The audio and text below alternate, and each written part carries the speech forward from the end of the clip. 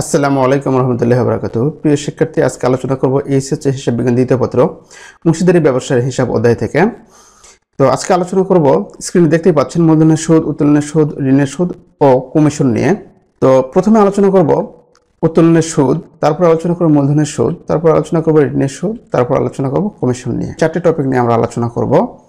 তো তার আগে বলবো, যারা এখনো আমার ইউটিউব চ্যানেল সাবস্ক্রাইব করে নাই তারা এখনই সাবস্ক্রাইব করে আমার সাথেই থাকুন, এবং যারা সাবস্ক্রাইব করেছেন তাদের জানাই আন্তরিক ধন্যবাদ।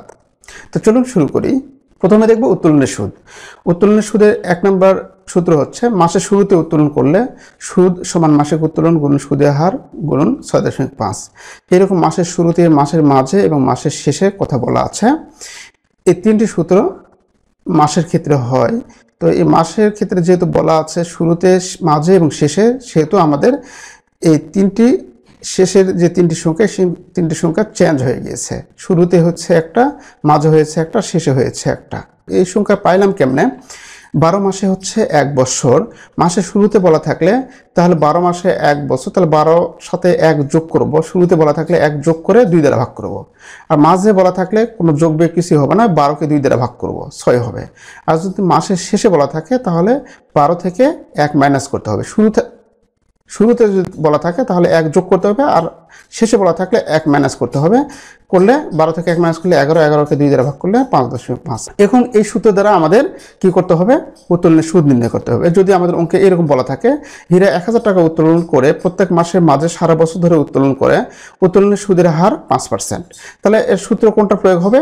যদি মাসের মাঝে উত্তোলন করে থাকে তাহলে আমাদের 2 নম্বর সূত্র প্রয়োগ করতে হবে। তাহলে 2 নম্বর সূত্র হচ্ছে, উত্তোলনের সুদ সমান মাসিক উত্তোলন গুণন সুদের হার গুণন 6 দ্বারা গুণ করতে হবে, কারণ মাসের মাঝে বলা আছে। যদি শুরুতে বলা থাকতো তাহলে এই সংখ্যা দ্বারা গুণ করতাম, যদি শেষে বলা থাকতো তাহলে এই সংখ্যা দ্বারা গুণ করতাম।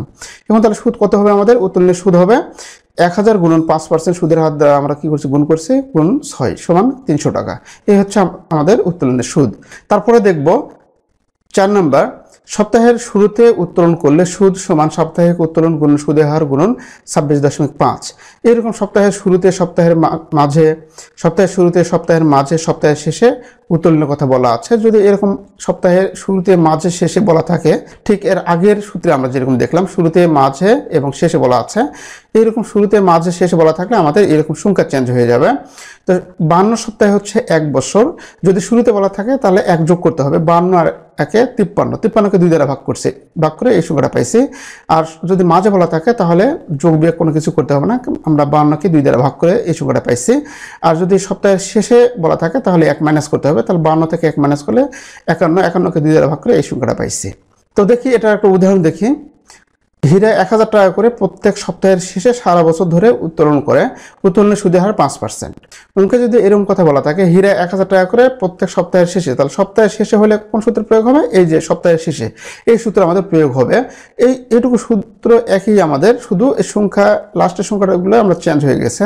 সপ্তাহের শেষে হইলে 25.5 দ্বারা গুণ করতে হবে। তাহলে সূত্রটা হচ্ছে এরকম, উত্তোলনের সুদ সমান সাপ্তাহিক উত্তোলন গুণ সুদের হার গুণন 25.5। তাহলে আমাদের উত্তোলনের সুদটা হবে কিরকম? উত্তোলনের সুদ হবে 1000 গুণন 5% গুণন 25.5 সমান 1275 টাকা। এটা হচ্ছে আমাদের উত্তোলনের সুদ। তাহলে আমরা মাসিক উত্তোলনের সুদ গেল, সাপ্তাহিক উত্তোলনের সুদ গেল। এখন দেখব 7 নম্বর, 2 মাস পর পর উত্তোলন করলে সুদ সমান উত্তোলনের সুদ গুণন সুদের হার গুণন 2.5। আর 3 মাস পর পর উত্তোলন করলে সুদ গুণন উত্তোলন গুণন সুদের হার গুণন 1.5। যদি 2 মাস পর পর উত্তোলন করে তাহলে আমাদের 2.5 দ্বারা গুণ করবো। যদি 3 মাস পর পর উত্তোলন করে তাহলে আমাদের উত্তোলনের সুদ হবে, আমাদের যে সূত্র হবে তার সঙ্গে আমরা 1.5 দ্বারা গুণ করব। তো এরকম একটা উদাহরণ আমরা দেখি। হীরা 1000 টাকা করে 2 মাস পর পর উত্তোলন করে উত্তোলনের সুদের হার 5%। তাহলে 2 মাস পর পর উত্তোলন করলে তাহলে আমাদের এই সূত্র প্রয়োগ করতে হবে। তাহলে সূত্রটা হবে এরকম, উত্তোলনের সুদ সমান উত্তোলন গুণন সুদের হার গুণন 2.5। এখন তাহলে উত্তোলনের সুদ কত হবে? উত্তোলনের সুদ হবে 1000 গুণন 5% গুণন 2.5 সমান 125 টাকা।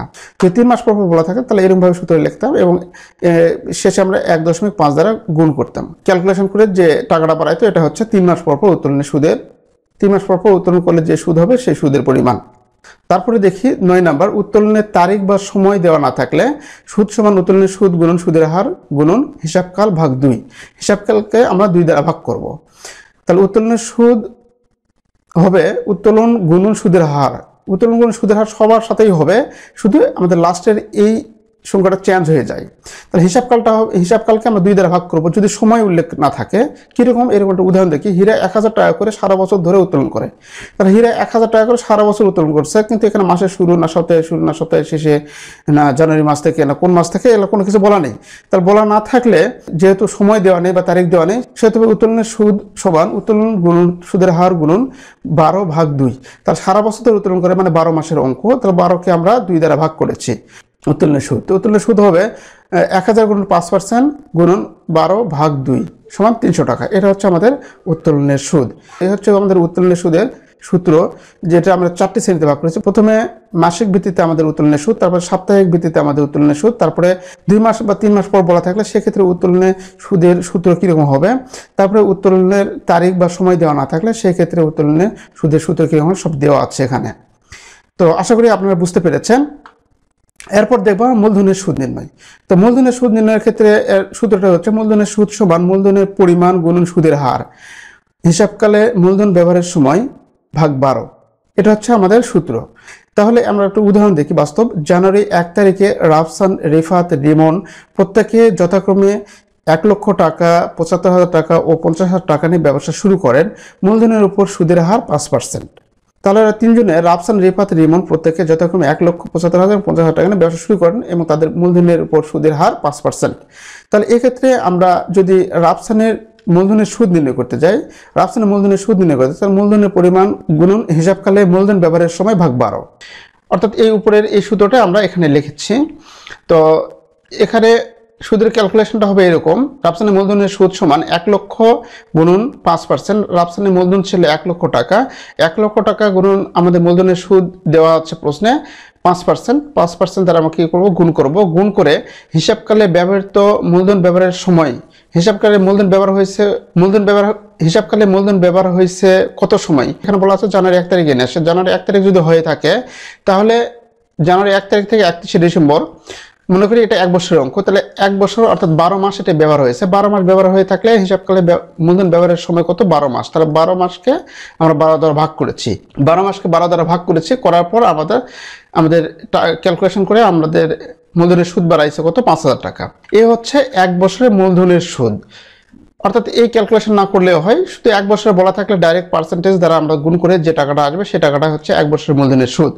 এখন এই হচ্ছে প্রারম্ভিক মূলধনের সুদ। এখন যদি কোনো অংশীদার যদি আরও অতিরিক্ত মূলধন নিয়ে আসে, এরকম একটা সুদ নির্ণয় করি, তাহলে এটা হচ্ছে 1 বছরের সুদ আমাদের বাড়ালো, রাফসানের 1 বছরের সুদ বাড়ালো 1 লক্ষ টাকার 5,000 টাকা।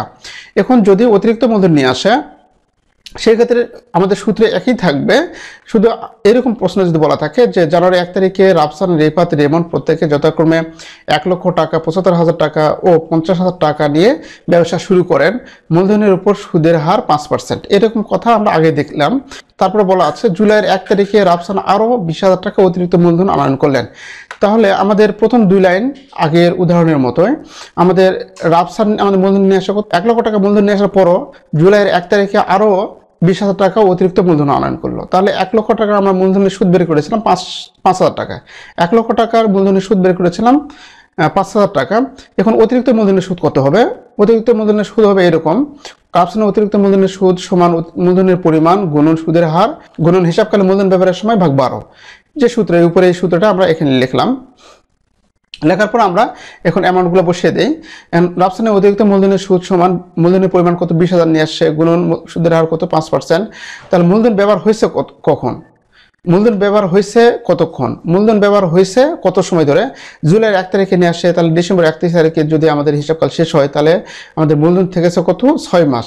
তাহলে এখানে 6 লিখবো উপরে আর ভাগ করব 12 দ্বারা ভাগ করবো আমরা। তাহলে এই ক্যালকুলেশন করে আমরা পাইলাম কত, 500 টাকা। আমাদের এটা খেয়াল করতে হবে যে কখন মূলধন নিয়ে আসছে, সেই তারিখ থেকে হিসাবকালের শেষ তারিখ পর্যন্ত আমরা গুনে দেখবো যে কয় মাস পর্যন্ত আমাদের মূলধন থাকলো।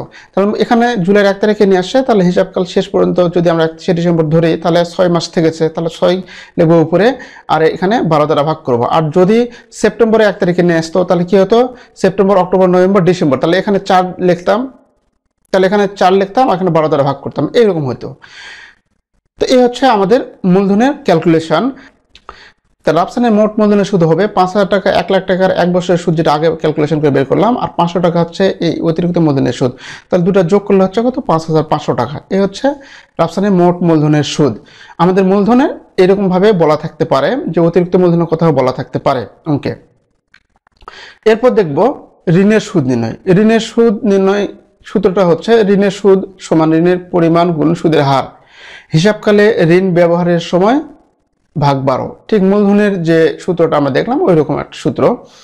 তো অঙ্কে বলা থাকতে এরকম যে জুলাই 1 তারিখে রাফসান 50,000 টাকা ঋণ ব্যবসায় আনয়ন করেন, ঋণের উপর সুদের হার কত? 6%। জুলাই 1 তারিখে রাফসান 50,000 টাকা ঋণ ব্যবসায় আনয়ন করেন, ঋণের উপর সুদের হার 6%। এইরকম ইনফরমেশন যদি অঙ্কে আমাদের দেওয়া থাকে তাহলে সূত্রটা আমরা প্রয়োগ করব। এই সূত্রটা প্রয়োগ করব, রাফসানের ঋণের সুদ সমান ঋণের পরিমাণ গুণ সুদের হার গুণ হিসাবকালে ঋণ ব্যবহারের সময় ভাগ 12। এখন আমরা এই সূত্রে মান বসিয়ে দেই। রাফসানের ঋণের সুদ সমান 50,000, ঋণের পরিমাণ কত? 50,000 গুণন 6%, ঋণের সুদের হার বলা আছে 6% গুণন, এখানে আমাদের ঋণ নিয়েছে কখন? ব্যবসা প্রতিষ্ঠান রাফসানের কাছ থেকে ঋণ নিয়েছে জুলাইয়ের 1 তারিখে। তাহলে জুলাই 1 তারিখ থেকে ডিসেম্বর পর্যন্ত হচ্ছে 6 মাস। তাহলে এখানে আমরা উপরে লিখব হিসাবকালে ঋণ ছিল কত মাস? 6 মাস ছিল। 6কে আমরা 12 দ্বারা ভাগ করব, করে আমরা ক্যালকুলেশন করে পাবো কত? 1500 টাকা। তাহলে রাফসানের ঋণের সুদ হবে, এই ক্যালকুলেশন করে পাইলাম কত? 1,500 টাকা।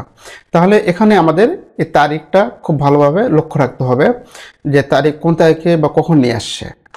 তাহলে যদি এখানে 1 তারিখে, জুলাইয়ের 1 তারিখে নিয়ে আসে তাহলে 6 মাস হয়েছে। আর যদি সেপ্টেম্বরে 1 তারিখে নিয়ে আসতো তাহলে এখানে 4 মাস লিখতাম, সেপ্টেম্বর, অক্টোবর, নভেম্বর, ডিসেম্বর, 4 মাস, এখানে 4 লিখতাম আর 12 দ্বারা ভাগ করতাম।